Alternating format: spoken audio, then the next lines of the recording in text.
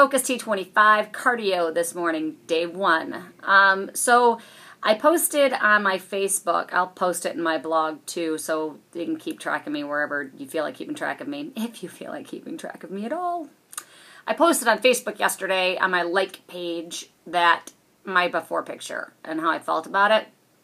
And I'm me. I'm going to share me with you. Like me, love me, don't. I'm cool either way. I just know that part of my journey, part of my message is going to bless one of you. And if I can help one of you, I'm cool. That's good enough. So I posted my before picture, and that was wholly uncomfortable for me because I am wholly unhappy with how I look. And it's just, it's life, man. I mean, it's just you get stuck. You make a bad choice today, and you just decide you're going to keep making bad choices, or you forget how frequently you're making a bad choice. Have a couple of good meals, and you're like, oh, I can eat that. Sure, I can drink that. No problem. And then over time, it all adds up and shows up on your butt. So that's kind of where I ended up. So my pictures speak 1,000 words. My picture tells a very plain story of how I feel about how I look. And when I woke up this morning, I felt a lot happier. And my body was the same this morning as it was when I went to bed last night.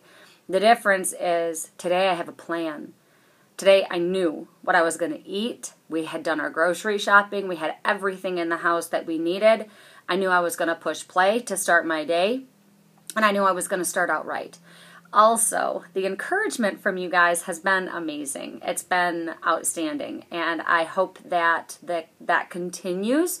That as we go through this and I share with you and you share with me, that we can help each other get to where we need to go. You have your goals, I have mine. I'm not going to judge you for yours, and I'm not going to let you judge me for mine. I'm looking to get a body that I am happy with, and that means something very personal to me, just like what you look like means something very personal to you. Not my job to judge, my job to help. So if you would like some assistance, let me know. I get a lot of questions, a lot of frequently asked things that I'll get into as we go through this. I'll do a blog and a YouTube just on those because they're pretty standard. I get them all the time, and I'm happy to share that with you and help you. But as we go through this, if there's something specifically you'd like to know, let me know. I would love to share. So day 1 in the books, food's in the fridge, Shakeology consumed. I'm on my way. I'll see you tomorrow.